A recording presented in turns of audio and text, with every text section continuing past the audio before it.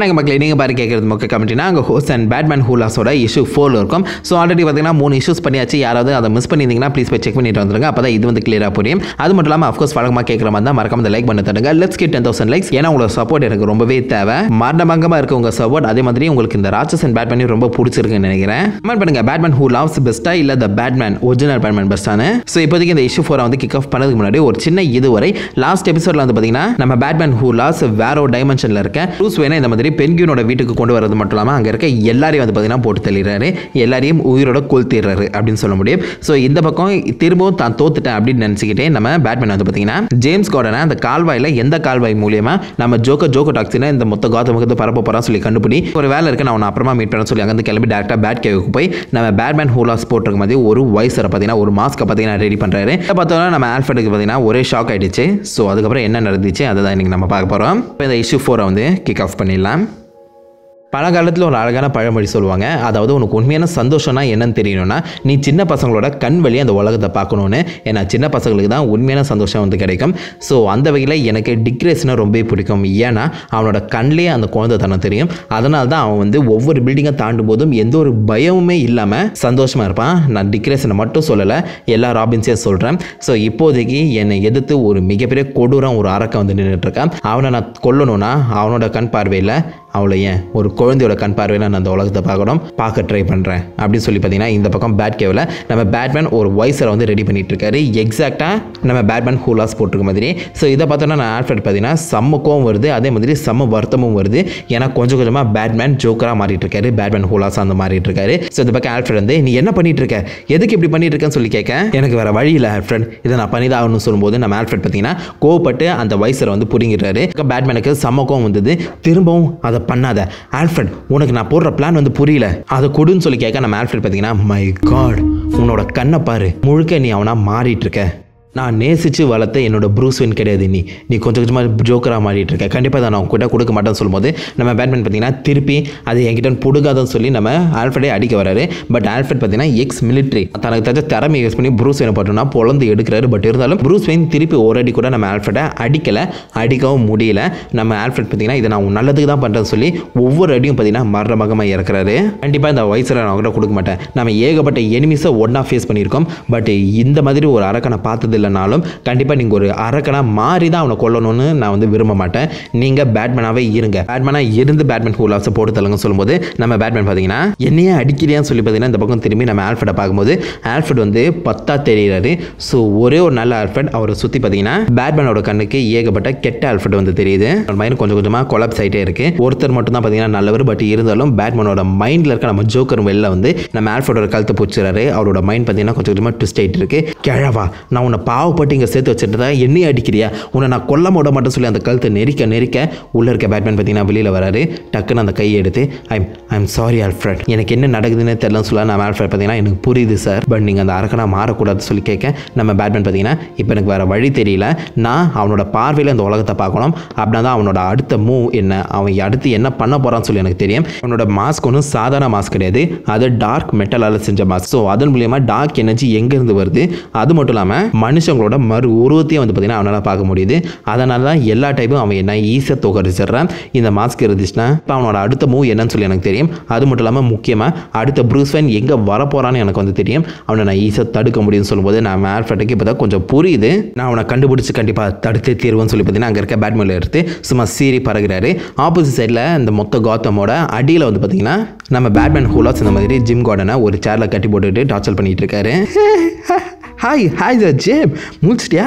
எவ்வளோ நேரம் உனக்காக நான் வெயிட் பண்ணிட்டு இருக்குது. இங்கே பாரு ஜிம், இப்போ தான் நான் அஃபிஷியலாக மீட் பண்ணுறேன். யா ஆக்சுவலாக நான் பேசுகிறது பேட்மேன் கிடையாது, ஜோக்கர். என் உலகத்தில் நான் எல்லாரையும் அதை பார்த்துருக்கேன், ஆல்ஃப்ரெட்டை பார்த்துருக்கேன், பேட்மேனை பார்த்துருக்கேன், அவளை ஏன் பேட்மேனை யாருமே நம்பாத டைமில் நீ தான் பேட்மேன் இந்த உலகத்துக்கே வெளிச்சம் அப்படின்னு சொல்லி எல்லார் மத்தியிலும் நம்ப வச்சேன். Well done. பட் நான் பிறக்கிற டைமில் பேட்மேன் ஹூ லாவ்ஸ் பிறக்கிற டைமில் கரெக்டாக ஜோக்கர் வந்து பார்த்தீங்கன்னா எல்லாரையும் கொண்டுட்டான். எனக்கு வர வழி தெரியல, அவன் கூட நான் சும்மா இருப்பேனா, நானும் எல்லாரையும் கொல்ல ஆரம்பித்தேன். அந்த இடத்துல தான் ஒன்று தேடினேன். ஆனால் நீ ஆல்ரெடி ஆசிடில் முங்கி நின்று உன்னோட மூக்கே இல்லாமல் போயிடுச்சு. மூக்கே இல்லை, அதுக்கப்புறம் எதுக்கு உனக்கு கண்ணாடி? பட் இங்கே பாரு, நீ இருக்க பார்க்கவே ரொம்பவே சந்தோஷமாக இருக்குது. அண்ட் உண்மையிலே உனக்கு நான் தேங்க்யூ சொல்லணும். ஏன்னா இதில் பேட்மேனோட பெஸ்ட் ஃப்ரெண்ட் நீ மட்டும் அந்த உலகத்தில் இந்த மாதிரி ஜோக்கர் கையில் சாவலனா பேட்மேன் கோவம் அடைஞ்சிருக்க மாட்டான், பேட்மேன் என் கழுத்தை நெரிச்சு கொண்டு இருக்க மாட்டான், நான் பேட்மேன் கூட சேர்ந்துருக்க மாட்டேன், பேட்மேன் ஹூலாஸாக மாறி இருக்க மாட்டேன். தேங்க்யூ ஜிம் அப்படின்னு சொல்லி பார்த்தீங்கன்னா சிரிக்கிறாரு. அது மட்டும் இல்லாமல் கண்டிப்பாக இங்கே எதுவும் நல்லா தப்பிக்க முடியாது. ஏன்னா இந்த பைபிளில் இருக்கானே கிரிம் நைட்டு, அவனுக்கும் உனக்கும் அவன் வேர்ல்டில் பார்த்தீங்கன்னா ஒரு வாய்க்கா தகராறே போயிட்டு இருக்கு. நீ தான் அவனோட வில்லனா யோசிச்சு பாரு, பிடிச்ச தீர்வேன் அவனை பிடிச்சி இந்த மாதிரி சட்டம் பண்ண நிறுத்தியே தீர்வுன்னு சொல்லி பார்த்தீங்கன்னா சொல்லிட்டு இருந்தேன். அதனால இங்கே வந்து தப்பிக்கிறன்னு நினைப்பா மட்டும் வச்சுக்காத, ஏன்னா பைபிளை கொண்டே போடுவான் அப்படின்னு சொல்ல நம்ம கிரிம் நைட் தப்பிச்சு தான் பாறேன் அப்படி சொல்லி பார்த்தீங்கன்னா வார்ன் பண்ணுறாரு. எல்லாருமே பேசிகிட்டு இருக்க கேட்டால் நம்ம ஜிம் கார்னர் பார்த்தீங்கன்னா கொஞ்சம் உணர்ச்சி வசப்பட்டுட்டு இந்த மாதிரி எழுந்துச்சு, நீ என்ன பெரிய ஆள்னு நினைக்கிற, நீ என்ன பெரிய வில்லன் நினைக்கிறியா? இல்லை, உன்னை மாதிரி 1000 லூசுகளை நாங்கள் வந்து பார்த்துட்ருக்கோம், 1000 பேரையும் நாங்கள் வந்து அடைச்சி இந்த மாதிரி ஜெயிலில் போட்டிருக்கோம். உனக்கு என்ன ஜெயில் ட்ரெஸ் ரெடியாக இருக்குது, உன்னை நான் ஜெயில் ட்ரெஸ்ஸில் கண்டிப்பாக பார்ப்பேன்னு சொல்ல, ஆமாம் பார்ப்பேன் முதல்ல இந்த கண்ணாடியை போட்டு அப்போ தான் கண்ணு நல்லாவே தெரியும், அப்போ தான் நல்லா கிளியராக பார்க்க முடியும்னு சொல்லி பார்த்தீங்கன்னா காமெடி பண்ணிக்கிட்டே பேட்மேன் வரட்டும் தானே வெயிட் பண்ணிட்டு இருக்கேன் அப்படின்னு சொல்கிறாரு. இந்த பக்கம் பேட்மேன் பார்த்தீங்கன்னா மொத்த பேட் மொபைலையும் டாக்ஸி மாதிரி டிஸ்கைஸ் பண்ணிட்டு அப்படியே ரோட்டில் வந்து போயிட்டு இருக்காரு. ஏகப்பட்ட மக்கள் வந்து பண்ண நடமாட்டிட்டு இருக்காங்க. இந்த பக்கம் நம்ம பேட்மேனோட கண் மூலியமா வந்து பார்த்தீங்கன்னா ஏகப்பட்ட டார்க் எனர்ஜி வந்து எங்கே ஃபில் போயிட்டு இருக்குங்கிற விஷயம் வந்து தெரிஞ்சிட்டு இருக்கு. ஸோ இப்போ ஒரு நிமிஷம் அவங்க அந்த சிட்டிசன்ஸை பார்க்க ஆரம்பத்தில் நல்லா தெரியுவாங்க. இந்த டார்க் மெட்டல் மூலியமா அவங்களுக்குள்ள இருக்க அந்த கொடூரமான விஷயம் பார்த்தீங்கன்னா வெளியில் வருது. இதை பார்த்தோன்னா நம்ம ஆல்ஃப்ரெட், பேட்மேன் நீங்கள் அதுலேருந்து வெளியில் வரணும் அப்படின்னு சொல்ல நம்ம பேட்மேன் பார்த்தீங்கன்னா கொஞ்சம் கொஞ்சமாக வெளியில் வராரு. ஐம் ஓகே, இப்போதைக்கு அந்த டார்க் எனர்ஜி எங்கே ரொட்டேட் ஆகிட்டு இருக்குன்னு சொல்லி பார்க்கணும். பனிஷர் இந்த சிட்டியில் இருக்க எல்லா எலக்ட்ரிசிட்டியும் பார்த்தீங்கன்னா ஒரு இடத்துல ஃபோக்கஸ் பண்ணிட்டு இருக்கான், அதை தேடி கண்டுபிடிக்குன்னு சொல்லி ஆல்ஃப்ரெட் கிட்ட சொல்ல ஆல்ஃப்ரெட் அதை பார்த்துட்டு இருக்காரு.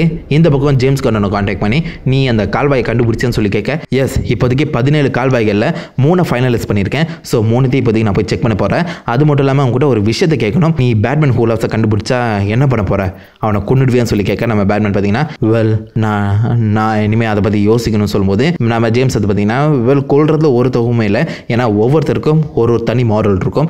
அவங்க மூளைக்கு அவங்க சரியாக இருந்தால் சரி, பட் நீ கண்டிப்பாக உன்னோட மூளைக்கு சரியாக இருக்கணும், இந்த காத்தமை காப்பாற்றி ஆகணும், அதனால ஒரு நல்ல முடிவாடுன்னு சொல்லி பார்த்தீங்கன்னா இந்த மாதிரி ஜேம்ஸ் வந்து பேட்மேன் கிட்ட சொல்கிறாரு. அண்ட் ஃபைனலாக அந்த கால்வாயை நோக்கி பார்த்தீங்கன்னா போயிட்டு இருக்காரு. அண்ட் பேட்மேன் உங்ககிட்ட ஒரு ஃபைனலான ஒரு விஷயத்தை கேட்கணும், சப்போஸ் இந்த பிளான் வந்து ஒர்க் அவுட் ஆகலன்னா ஏதாவது பிளான் பி இருக்கா, ஃபெயில் சேஃப் ஏதாவது ரெடி பண்ணி வச்சிருக்கியா? சப்போஸ் நீ பேட்மேன் ஹூலாஸாக மாறிட்டேன்னா அவன் சாகிற டைமில் உங்களை எல்லாம் சமாளிக்க முடியாது, ஸோ என்ன பிளான்னு சொல்லி கேட்க, அந்த கவலை என்கிட்ட விட்டு ஜேம்ஸ், நீ இப்போதைக்கு அந்த கால்வாயை நோக்கி மட்டும் போ அப்படின்னு சொல்லி பார்த்தீங்கன்னா அனுப்பி விட்டுட்டு இந்த பக்கம் நம்ம பேட்மேன் ஒரு சின்ன ஃப்ளாஷ்பேக் உள்ள போகிறாரு. ஸோ கரெக்டாக 3 மணி நேரத்துக்கு முன்னாடி நம்ம பேட்மேன் பார்த்தீங்கன்னா அந்த வேக்சினேஷன் அந்த ஜோக்கரோட ஆன்டி டாக்ஸினை வந்து பார்த்தீங்கன்னா திருப்பி செக் பண்ணி பார்க்குறாரு, ஏதாவது கண்டாமினேட் ஆயிருக்கா இல்லையான்னு சொல்லி. ஸோ அந்த டைமில் கரெக்டாக பேக்ரவுண்டில் நம்ம ஜோக்கர் வராரு. ஜோக்கரை பார்த்தோன்னா பேட்மேனுக்கு செம்ம கோவம் ஆயிடுச்சு. அவர் தூக்கி போட்டு மிதிக்க நம்ம ஜோக்கர் வந்து பார்த்தீங்கன்னா ஹே பார்த்து இப்போதான் கண்டாமினேட் ஆகலாம் சொல்லி வந்து பார்த்துட்டு இருக்கேன், என்னோட ஒரு ட்ராப் பிளட் வந்தாலும் என்ன நடக்கணும்னு தெரியல, பார்த்து கையெடு பாப்போம் செலகுட்டி அப்படின்னு சொல்ல நம்ம பேட்மேன் எதுக்கு இங்கே வந்திருக்கேன், எனக்கு கொல்ல வந்திருக்கேன்னு சொல்லி கேட்க நம்ம பேட்மேன் கிட்ட பார்த்தீங்கன்னா ஜோக்கர், நான் இன்னும் கொல்ல போறேனா, நீ இல்லாமல் நான் இல்லை, நான் இல்லாமல் நீ இல்லை, 2 பேருமே எப்போதுமே போர் பண்ணிட்டு இருக்கதான் நல்ல விஷயம். எனக்கு சில சமயம் இந்த மாதிரி ஒரு கனவு வரும், அதாவது இந்த மொத்த உலகத்தை வந்து அழிக்க நீ என் காலை வந்து கெஞ்சுற மாதிரியும் நான் உன் தலையிலேயே சுடுற மாதிரியும், ஆனால் அந்த கனவு நினைவாகணும்னு சொல்லி நான் என்னைக்குமே நினைச்சதில்ல, ஏன்னா என்னைக்குமே நான் உன்னை ஜெயிக்கணும்னு சொல்லி என்னதே இல்லை அப்படின்னு சொல்ல நம்ம பேட்மேன் என்ன உளர்ற, அப்போ நீ ஜெயிக்கணும்னு நினைச்சது இல்லையா, நான் தான் ஜெயிக்கணும்னு நினைக்கிறேன்னு சொல்லி கேட்க நம்ம ஜோக்கர் வந்து என்ன லூஸ் மாதிரி உளறிட்டு இருக்க, நீ ஜெயிக்கணும் நான் எப்படி நினைப்பேன், நம்ம 2 பேருமே ஜெயிக்கூடாது, 2 பேருமே இப்போ பார்த்தாலும் சண்டை போட்டுகிட்டே இருக்கணும்னு சொல்லும்போது நம்ம பேட்மேன் பார்த்தீங்கன்னா எழுந்து ஜோக்கரை உட்கார வச்சு, அப்போ இங்கே எதுக்கு வந்திருக்கேன், ஃபைனலாக குட் பை சொல்லிட்டு போகலான்னு வந்தியா அப்படின்னு சொல்லி கேட்க நம்ம ஜோக்கர் வந்து பண்ணா இல்லை குட் லக் சொல்ல வந்தேன், குட் லக் அப்படின்னு சொல்கிறாரு. நம்ம பேட்மேன் பார்த்தீங்கன்னா ஃபைனலாக ஜோக்கர்கிட்டே வச்சு நான் ஹெல்ப் கேட்குறாரு, எனக்கு இந்த சண்டையோட முடிவில் என்ன நடக்க போகுதுன்னு தெரியல, நான் சப்போஸ் பேட்மேன் ஹூலாஸாக மாறிட்டேன்னா என்னோட சப்போர்ட்டாக இருக்க ஆல்ஃப்ரெட் கண்டிப்பாக என்னை வந்து கொல்ல மாட்டான். ஸோ அப்படின்னு சொல்லி கேட்கும்போது ஜோக்கர் வந்து பண்ணா கவலை விடு, நான் தான் இருக்கேன், இந்த கன் இருக்குது ரெடியாக இருக்குது, இப்போ கூட சொல்லு ஓகேன்னா சொல்கிறேன் இங்கே பாரு என் நெஞ்சிலே கிராஸ் போடுறேன் பிங்கி ஸ்வேர் என்னாச்சு பண்ணுறேன் அம்மா மேலே சத்தியம் பண்ணிட்டான் அப்படின்னு சொல்லி கேட்க நம்ம பேட்மேன் பார்த்தீங்கன்னா அப்படின்னு சொல்லி சிரிக்கும் போது அவர் கூட நம்ம ஜோக்கர் பார்த்தீங்கன்னா சிரிக்கிறாங்க. ரெண்டு பேருமே ஒரே இடத்துல இப்போதைக்கு சிரிச்சிட்டு இருக்க அந்த சமயத்தில் இதுதான் நம்ம பேட்மேனோட பிளான் பி. சப்போஸ் பேட்மேன் இந்த மாதிரி பேட்மேன் ஃபுல் ஆஃப்ஸாக மாறிட்டான்னா ஜோக்கர் வந்து பேட்மேனை கொண்டு விடுவார். ஸோ இது அவங்க ரெண்டு பேருக்குள்ள இருக்க டீல். இப்போ நம்ம பேட்மேன் டார்க் எனர்ஜி நோக்கி வந்து போயிட்டு இருக்காரு. அது கரெக்டாக பிளாக் ரேட் பிரிசன் மேலே வந்து பார்த்தீங்கன்னா முழுசாக வந்து குவிய ஆரம்பிக்குது. கண்டிப்பாக அடுத்த ப்ரூஸ் வேன் இங்கே தான் வர போகிறான்.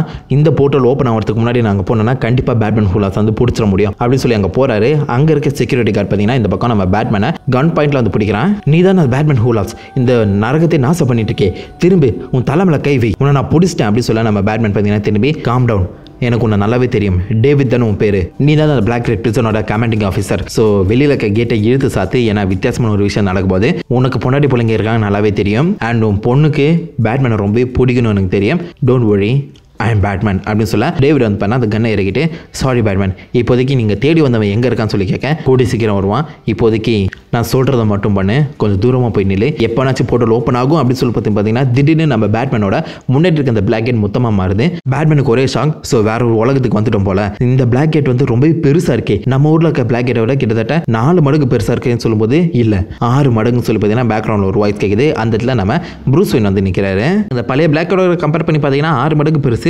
பட் இருந்தாலும் நீங்கள் யார் எதுக்கு இப்படி காஸ்டியூம் போட வந்து நின்றுட்டு இருக்கீங்க, அது மட்டும் இல்லாமல் எப்படி உள்ளே வந்தீங்கன்னு சொல்லி கேட்டு இருக்கும்போது அப்படியே இந்த ஊரில் நம்ம ஜிம் கார்டனை பார்த்தீங்கன்னா காமிக்கிறாங்க.